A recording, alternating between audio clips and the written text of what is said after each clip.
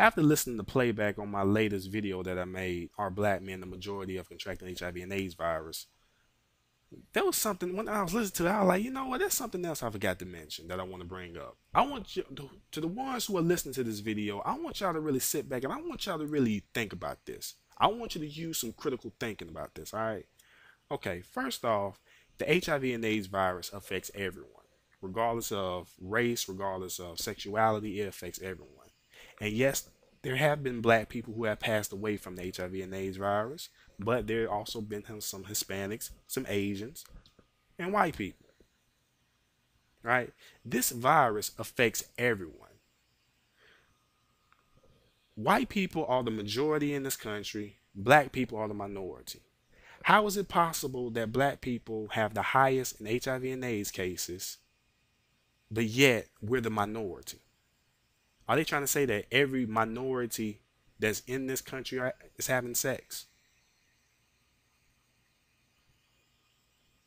I mean, for real, y'all, like, yeah, like, honestly, y'all really sit back and really think about that. If we're the minority and white people are the majority, how is it possible that we have the highest in HIV and AIDS cases? Is every single black person that's living in America is having unprotected sex? Hmm. How is it that white people doesn't have the highest in HIV and AIDS cases when they're reproducing? It's more of them than there are blacks, Hispanics, Asians, whatever type of ethnic background. That's why I asked the question, are white people having sex more or are they artificially inseminating more? Do you think that there is a scare tactic that's placed on black people to get them from reproducing? Do you think there's a fear that if we continue to reproduce, we will eventually become the majority in this country? Honestly, y'all really think about that. Think about that. We're the minority, but yet we're the majority of catching HIV and AIDS virus. As if they're saying that, black people, if you guys have sex, you guys have the highest in HIV and AIDS cases. Oh, for real? Well, that means I need to stop having sex with this black woman over here. You know what? I need to start having sex with those black men because they're not going to infect me. Do you think they're trying to separate us to try to keep us from reproducing so that we won't become a majority? And even if we do reproduce, do you think there's another tactic that's thrown at us to keep us from becoming one? And when I say one, I mean black man, black woman, child. The, really think about that. Really think about that. Do you think there's a plot? Do you think there was a plan to separate us? Do you think there's a plan that was set up for black men to become deadbeat dads or black women to become no good mothers? Think about that. Think about that, y'all. Think about that. Think about it. We're the minority, but yet we have the highest in HIV and AIDS. Are they trying to provide a scare tactic to get us to no longer reproduce anymore? Are they scared that black people will become the majority in this country? So they try to keep us from having sex with one another. Or they tell us to wear condoms so that we won't ejaculate in the woman to be able to create this newborn child that will one day become a black man, a black woman. Think about it, y'all. Think about it.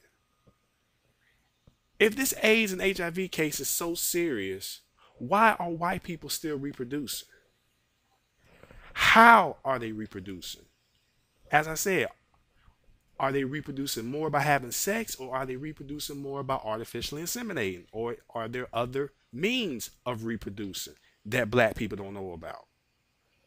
Like, come on, y'all, really think about that now. Think about that. If the HIV and AIDS case is so serious, then white people should have the highest in HIV and AIDS cases more than black people because they are the majority. How are they reproducing? That's why I tell y'all to really sit back and really think about it. Is Are the statistics true that black people have the highest in HIV and AIDS case? I don't believe it is.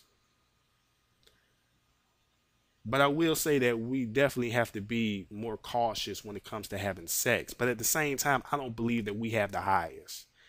I believe if black women went and had sex with a white man, they would contract the AIDS virus. I believe if black men had sex with white women, they would contract the AIDS virus. It's not, you know what I'm saying? The HIV and AIDS virus affects everyone. It doesn't affect just black people, it affects everyone. So, people, like I said, do your research. Stop being closed minded. Stop being ignorant. Go out there and find out the truth. Don't fall for what someone is telling you. And I'm not really, and all I'm providing for you guys, all I'm providing to you, I'm trying to open your minds when I'm making this video. I want y'all to really open your minds and believe what's true and what's false. How is it possible that we have the highest in HIV and AIDS case, but we're the minority? If this HIV and AIDS case is so serious, how is it that white people are still reproducing?